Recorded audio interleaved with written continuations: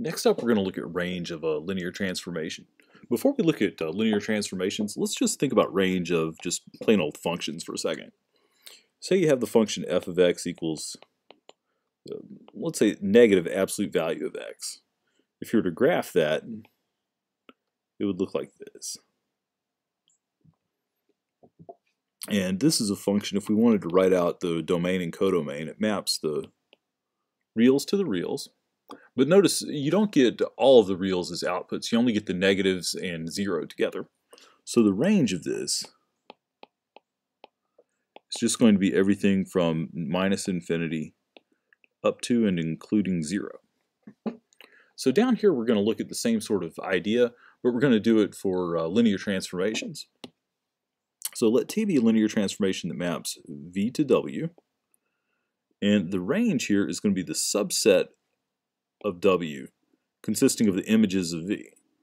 And this is another way you can write that out. And that's the same thing we did up here. The range here is just the negative numbers together with 0. That's a subset of R. And they're the numbers that this function actually spits out.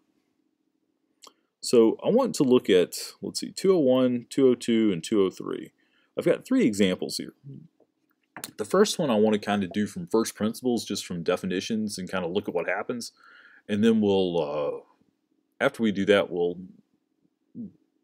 talk about maybe a more efficient way to do these. So first up, let's just look at this. T maps R2 to R2, and it's defined by T of x is equal to this matrix times x. So let's play with this for a minute. Let's say you have T of, I'm going to call it xy here, write it out like that.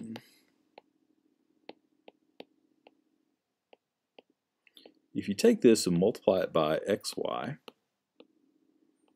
what you wind up getting is, let's see, for this you get 1x plus 4y. And then when you do the bottom, you get 5x plus 20y. Okay, so those are all the images that you get. You stick in xy, it spits out x plus 4y and 5x plus 20y. The thing to notice here is this is 5 times this up here.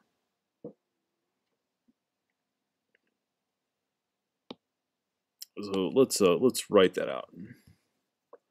So this is equal to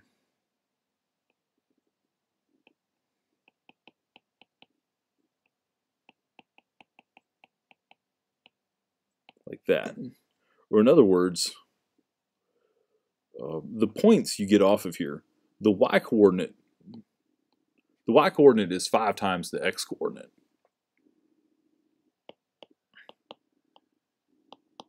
So you get y equals 5x. So that means, and that describes the range.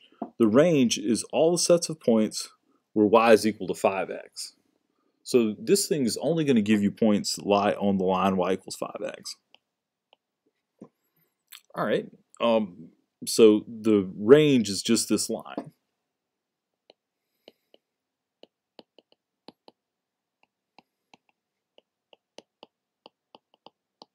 So it's a set of points on the line y equals 5x. And you might think that's a lot of trouble and kind of a pain to write out, and you'd be correct. There's a better way to do this.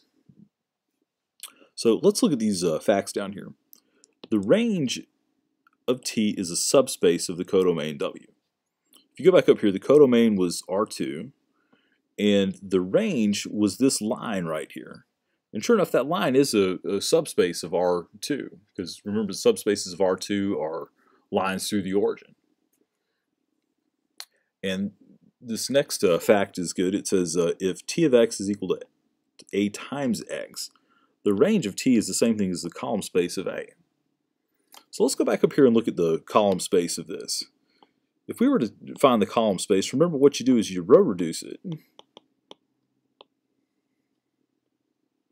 If we do that, we get 1, 4, 0, 0. Because the only thing you have to do here is do row 2 minus 5 row 1, and it'll zero that bottom row out. And so if you look at this, we've got a leading one here, so we're going to come back up here, and we'll get a basis of the column space of this.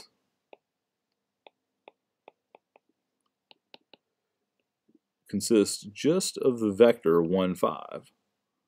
Remember, for column space, you got to go back to the original matrix.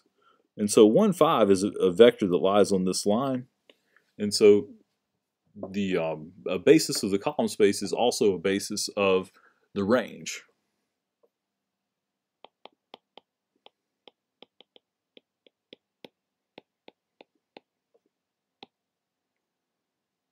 And in general, this is a much better way of describing the range, is by giving a basis of it instead of going through and working this stuff out and figuring this out.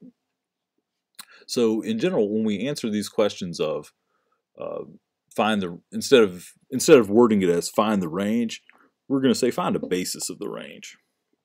So I want to do examples 202 and 203. And as I frequently do, I'm going to do these out of order. Let's do 203 first. So all I have to do is find a basis of the column space here. So let's row reduce this thing.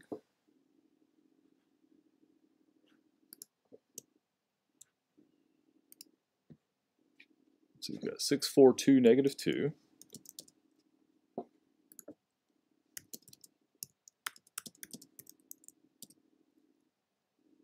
10, 10, 10, 0.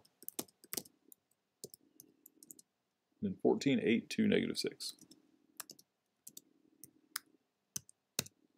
All right, so we've got that. Remember, when you find the basis of the column space, you row reduce this, and let's see, we've got 1, 0, minus 1, minus 1, 0, 1, 2, 1,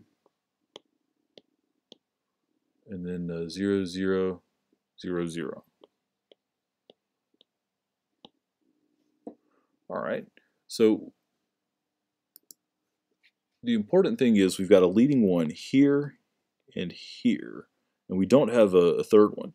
So that means that this and this together form a basis.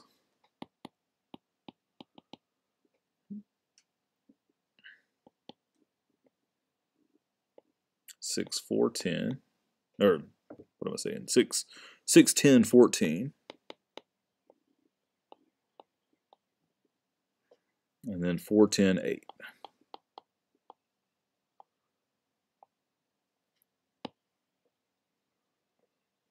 So this basis here is two-dimensional.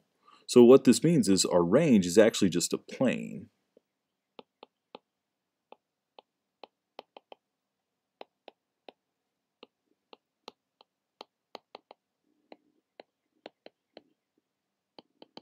In R3. Which plane is it? Well, the easiest way to describe it is by giving you these two basis vectors. You can get any point in the plane by taking linear combinations of those. Okay, let's go up and do 202. 202, we're doing really the same thing here. This time we've got T maps R3 to R3. Find a basis of the range of T. Okay, so to find a basis of the range, it's again just a basis of the column space. So we'll row reduce this thing. And I might actually have this one already in here. Yeah, in octave. Let's see. 250, yeah, that's it. So if I row reduce this, it gives me an identity matrix. So it row reduces to this. We've got a leading one in every column. That means we've got to hang on to all three columns as our basis of the column space or range. So we've got 2, 0, 1, negative 1, 5, negative 1, negative 1, and 0, 1, 1.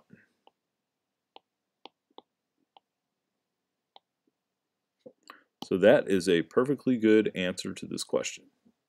Of course, when I word it like that, it means, you know, what's another answer? Well, if you think about this for a second, the basis is three-dimensional. Or I'm sorry, the basis has three vectors. So the range is three-dimensional. It's a 3D subspace of R3. And what does that mean if it's a 3D subspace of R3? It's got to be all of R3.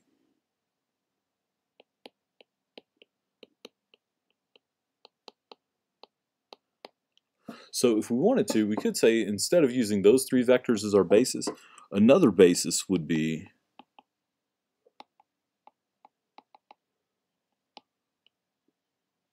well, we could pick any basis that we wanted from R3.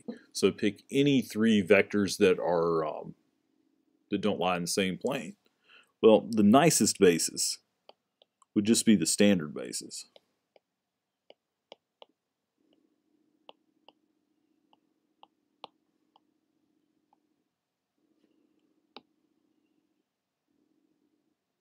So since it's all of R3, we can pick that out as the standard basis, and we're done. And that's pretty much it for finding the a basis of the range. So we'll stop this video here.